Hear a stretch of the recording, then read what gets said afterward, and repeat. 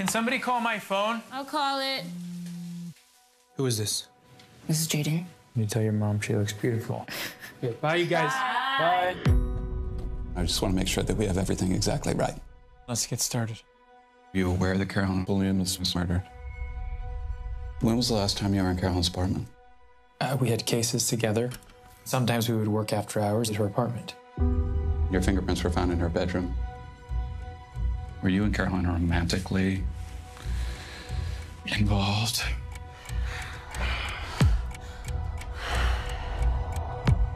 My suspect. Because I did not kill her. Whoa. All right, that was anything with Jake Gyllenhaal I'm watching. So that was part of the trailer for the thriller series Presumed Innocent. It's streaming now on Apple TV+. It's just one of the many great things to watch right now. Yeah, so if you're looking for a little downtime in the AC, our friend Josh McBride is joining us now with more on that and 3 other picks.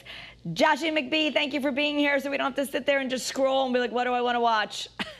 Yeah, I did the work for you, and it's better to be in the AC with this thick heat. Wait, Scott, did you say you're watching Presumed Innocent? No, I would like to with Jake Gyllenhaal. I'll watch anything with it. That's fair. Carrie, you're not watching that either? No, but I want to now. I didn't even know it existed. Okay, guys, I got to be honest with you, this is the most trending, talked about series in this moment. It's one of those series where you can actually catch up week to week because they don't put everything out there. So let me tell you a little bit about it.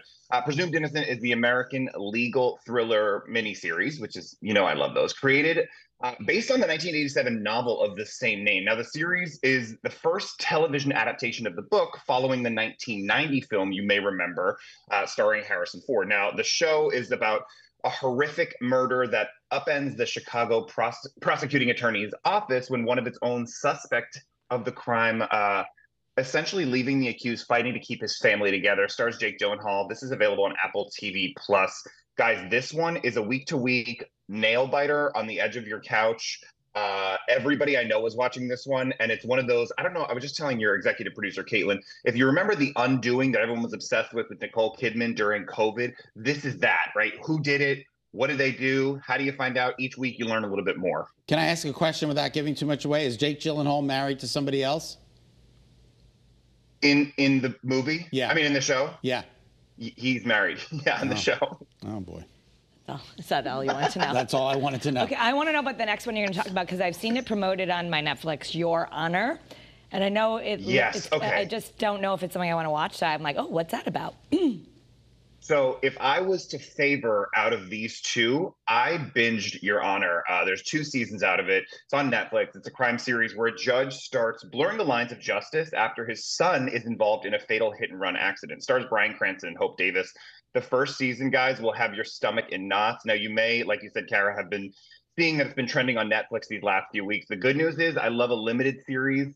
I don't think they meant to do it as a limited series, but there's only 2 seasons out.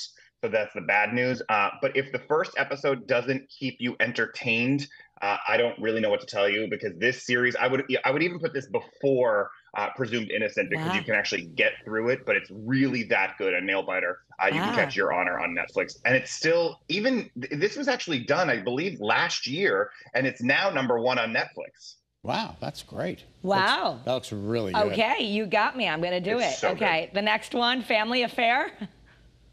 Kara, I feel like you would probably love this. This is a family affair. This is fun. It's cute. It's kind of cutesy. It's a 2024 romantic comedy film. Now, Kara, I feel like this is so right up your alley. It might be up Scott's alley for other reasons. The film stars Nicole Kidman and Zac Efron.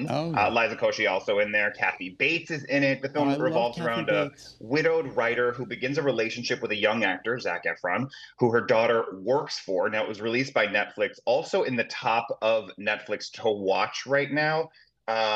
It's cute, but everyone is doing this sort of, if you guys notice, like everyone is doing this sort of like older woman, younger man type storyline. Yeah. It's cute. I'd say watch it so you're there, but the storyline is not new.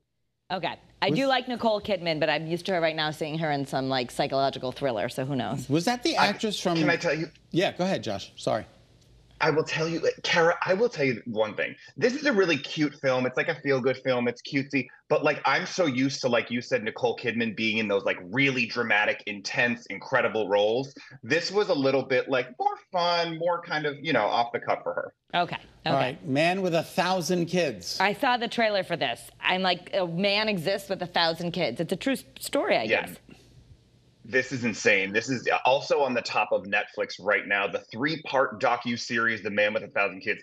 Currently, I believe the #1 show on the streaming platform for this reality. It recounts a true story of multiple couples and single women who discovered that their sperm donor was a prolific donor, fathering hundreds of children across various countries and continents.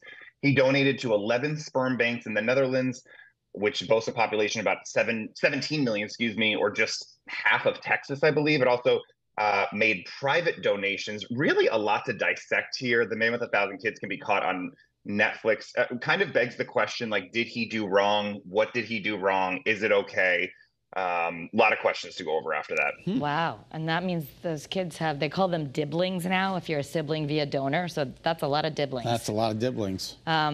Okay. And finally, America's Sweethearts. I did not know that, Kara. That sounds like an appetizer at a Super Bowl party. America's Sweethearts. This is actually a really interesting one. Also, one of the top ones right now on Netflix. America's Sweethearts is a 7-episode docuseries that premiered on Netflix in June. Now, it chronicles the journey of new and returning members of the Dallas Cowboy cheerleaders as they audition for the squad and prepare for the next season, the 2023 season. What's really interesting about this is you kind of feel like it might be a little flatline when you first start, but like these women have so much strength and devotion to the craft of dancing. And actually, one would think that if you're already on the team or the squad, you don't have to audition again. You actually do, which is, I kind of like that because it gives a sense of kind of, well, it's open to everybody. It's equal. You can catch America's Sweethearts on Netflix. All right. Well, yeah, thank Elena wants to watch that. She keeps telling me. Yeah. All right, we got a lot to do, a lot to watch. Josh, thank you so much. Guys, always a pleasure. Happy weekend. Happy weekend to you as well. All right, still ahead on Great Day, Connecticut.